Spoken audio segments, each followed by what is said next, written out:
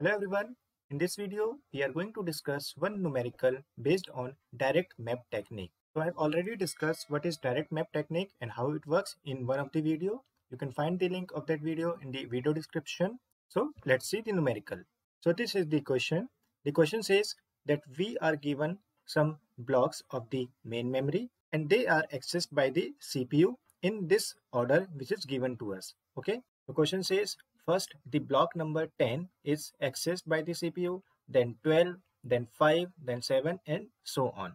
Okay. Or you can say the data which is present inside block number 10 is accessed first, then the data which is present in block number 12 it is accessed and so on. The next information we are given that the direct mapped technique is used to map the main memory blocks into your cache memory. So we have to tell that what are the final content of the cache memory.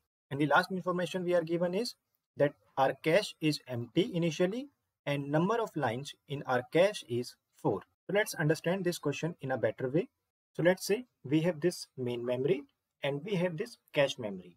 So main memory is organized in form of blocks. So this is block number 0, 1, 2 and so on.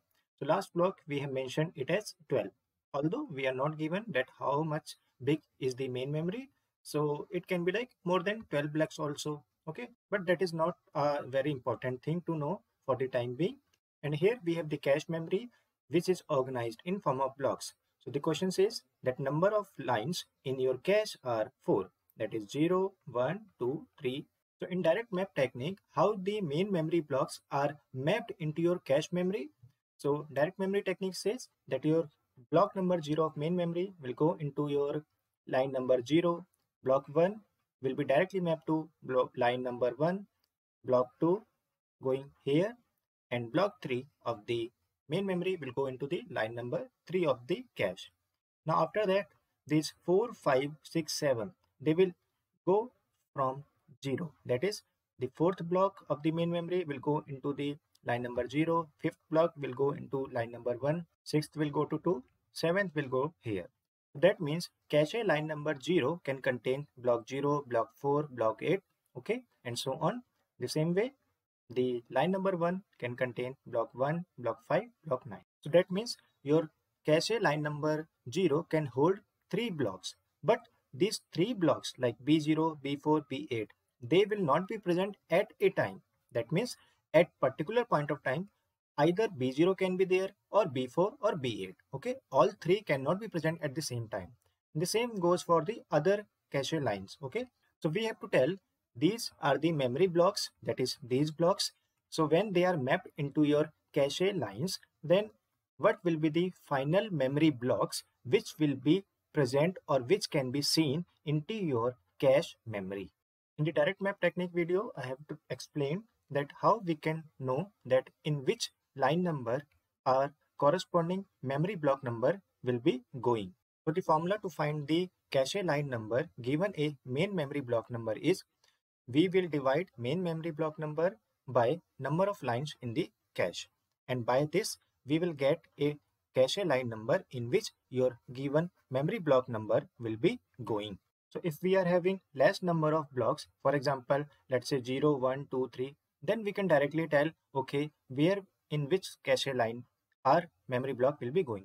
But if there are large number of memory blocks, then we will be using this formula to know in which line number our main memory block number will be going by the direct map technique. So I have written the main memory block number and the cache line number here.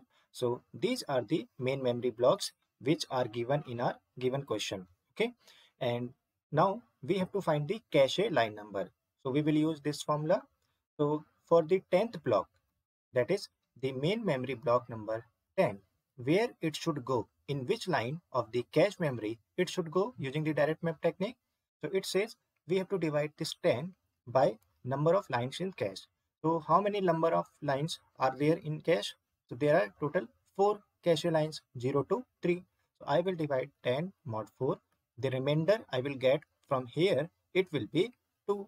Okay, so that means your 10th main memory block will go into the cache block number 2. So your block number 10 will be going here. So I'm not writing B10, I'm just writing 10. Okay, now this 12 will go into 12 mod 4. That means remainder is 0. So 12th block of the main memory will go into this line number 0. So I am writing 12. This is the main memory block. In the same way, this main memory block 5 will be going into 5 mod 4. That is 1. That is in cache line number 1, our 5th block will be going. Okay. So this way we can compute all the cache line number for these corresponding main memory blocks. So I have written the computations here. Okay. So now you can map the main memory blocks to the cache line number. 7th will be going into your line number 3. So 7th block of the main memory is going into the line number 3. Now 3rd main memory block is in the line number 3 again. So it will be going here. Now you should know, or I have explained, that at a time only one block of the main memory can be present inside the particular line number. So when 3 will come inside this line number 3, then 7th has to be gone. That is, it has to be replaced by 3. So it means 7th will be removed from here. Only 3 will be present. Now when 8th will come, so 8th block will going into the 0th block, okay, or 0th line, sorry. So here 0th will come. Now this 12 has to go, okay. So currently you are having 0, 5, 10 and 3 in your cache lines. Now this 2 will go into the 2. So here 2 will come, but 10th has to go, right? Now 1th block is going into the 1th line, okay. So here, now 5th has to go. Now the 6th will go into the 2, that is again here. So this has to go. Now this 4th is going into the line 0, that is here. So 0th has to go. Now last block is block number 8. It will go inside the cache line 0. So that means from main memory block number 8, it will going inside the line number 0. So line number 0 is here.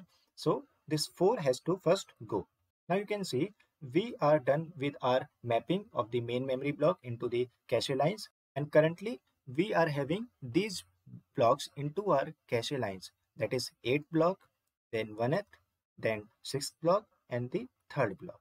So these are the final content of the cache memory after all these requested are fulfilled, or after all these blocks are mapped into your cache lines. Okay, so you can say your final content will be 8, 1, 6 and 3 in your corresponding cache lines.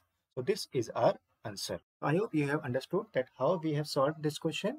So if you have any comment, query, suggestion, please write down into the comment box, and please do like and share this video. Now let's move to our next question.